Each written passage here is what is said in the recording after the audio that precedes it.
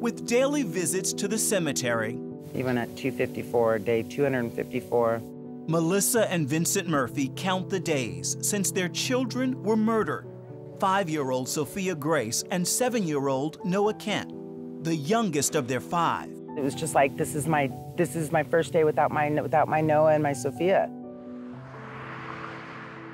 And at 19, their oldest son, Malik, is charged with stabbing his brother and sister to death and stabbing his father. Now, in Molly, this one, well, it has the whole community upset. The crime stunned the Colorado Springs community. That deadly attack happened at about 1 o'clock this morning. Take me back to October 17th. What's the day like? That is kind of a painful part about all of this, is that it was a very normal, enjoyable day.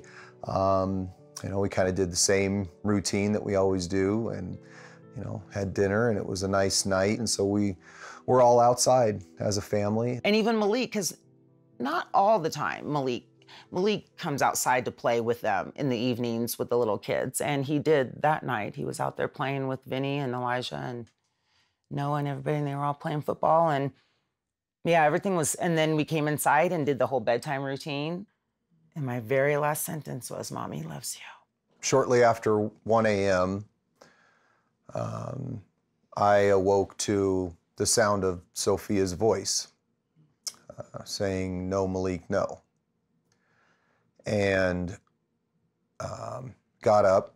As soon as I reached the threshold of the doorway, Malik turned, met me face to face, and then his hand went up when he had a knife and down in my neck. I instantly reacted and just pushed him through the door, the garage door there, and into the garage, and yelled, yelled for help. I mean, some of the yells were for help, and some of it was the realization that he had done what we feared he would do. For years, Vincent and Melissa stood by their son in his battles with mental illness. He'd been in and out of treatment centers for thoughts of violence, but he never acted on them, and therapists cleared him to be back at home. At what point do you realize that your 2 youngest children are dead? I remember hearing my mom when I was in that garage, and between these guys, I heard my mom yell, "Sophia's been stabbed." I ran inside, I left, and I didn't know they were upstairs, so I ran down to them to find her. And I found Noah first.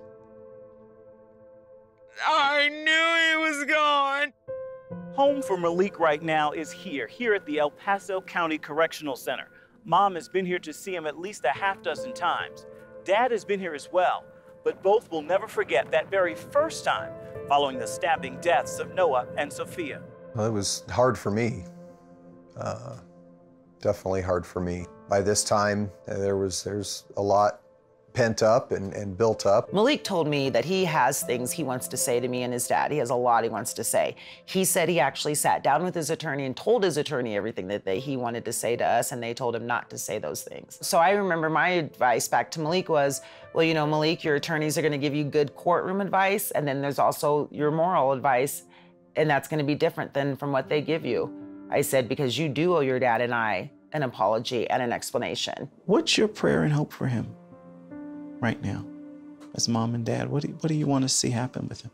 Well, my hope and prayer, honestly, for him is salvation. It's for salvation. I believe in eternity. Heaven is real. God is real.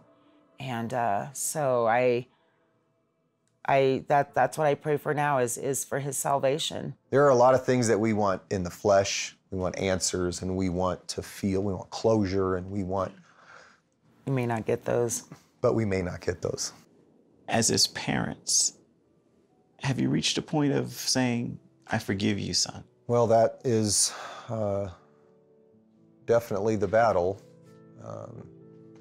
And that's a long-term battle. That's something we're working through. I think it kind of reflects our personal relationship with God, where we are individually with our personal relationship with Christ is how we're walking out the road of forgiveness. Melissa and Vincent walk the forgiveness road together with every trip to the cemetery and every prayer she records in her journal. We don't have to spend our time hating Malik because God is going to vindicate us and his love will endure forever. I've allowed the truth to comfort me and give me hope. In writing, Melissa knows Malik's battle and their family's fight is a spiritual one. And there has been days when I walk away from here, though, with just a little bit better hope. My hope has more confidence, a little bit more hope in the reality of where Noah and Sophia are and how real heaven really is. Ephraim Graham, CBN News, Colorado Springs, Colorado.